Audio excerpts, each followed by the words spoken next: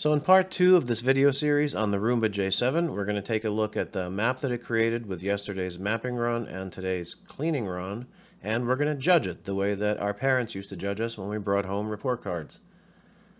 So here's the map with all of the obstacles it found up on top, and it wants us to review them and tell it what to do with them in the future. Now this is either weirdly configured or buggy, which is weird to say about a iRobot app because they're usually very bug-free.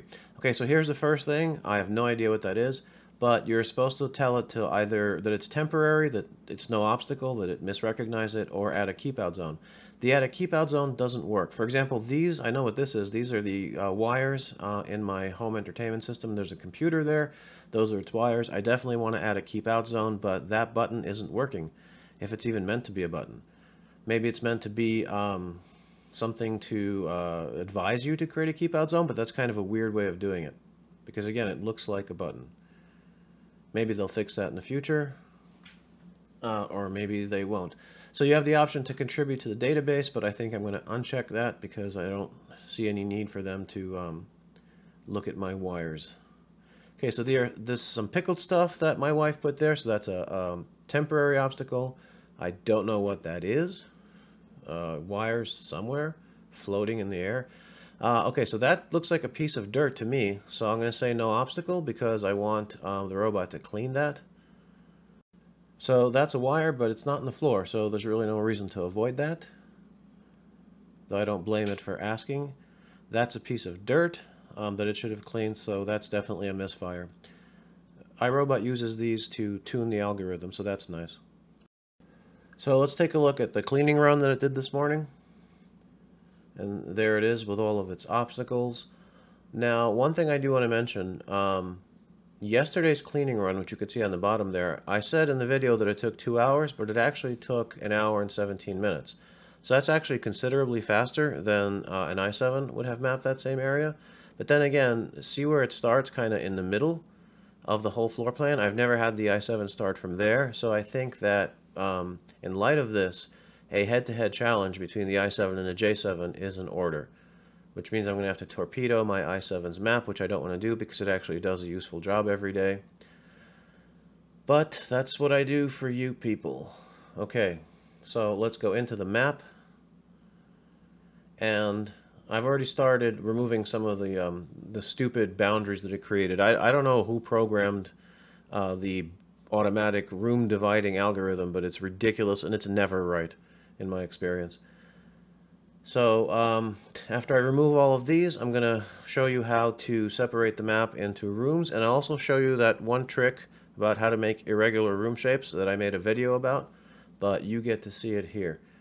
Okay, now before we make the room dividers, I'd like you to take a look at something. Do you see this wall here where the divider is, and then this wall to the left of it?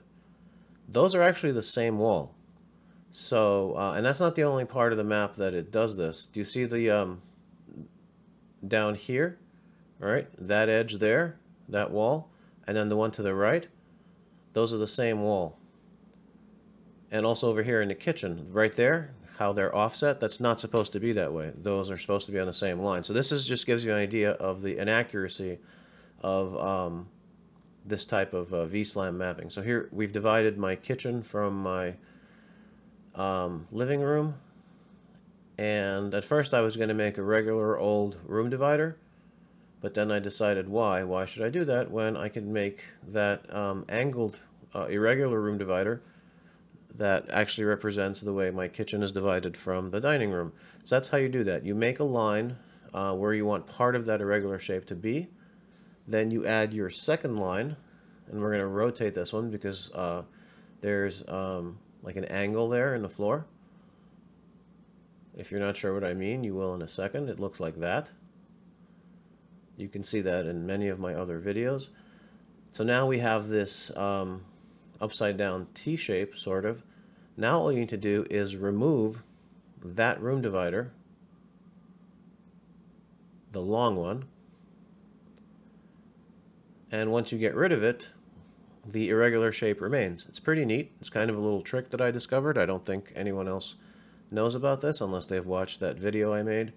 iRobot customer service had no clue about it, but that could have been just 1 or 2 reps that I spoke to. All right, let's finish dividing this.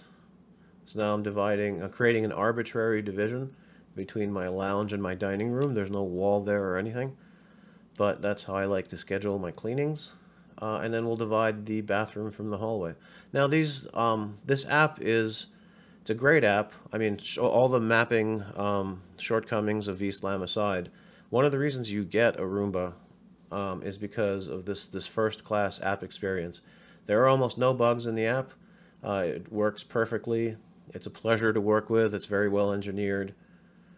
There obviously aren't any weird translation artifacts that you get with Chinese products. So here we have the whole map divided, and now we're going to label the rooms. And this is another area where iRobot excels. You've got companies like, for example, the Dream Z10 Pro is my favorite robot right now, but what I absolutely hate about it is it's got like a tiny handful of room labels, and you can't make your own. You can't make custom ones. Like, I have a hallway. It has nothing for hallway. There's no room label for hallway. What am I supposed to do with it? Dream said they might address that, but we'll see. Now, iRobot doesn't only have a whole bunch of preset labels with icons, like a lot of them, mostly enough, but they also let you create custom names. So I don't need custom names for rooms because my rooms are all normal rooms. But if you get into making zones, which we're going to do in a second, then you might need custom names. So the first zone that we're going to make is going to be by the front door because I like to send the robot there. You know, that's where most of the dirt is.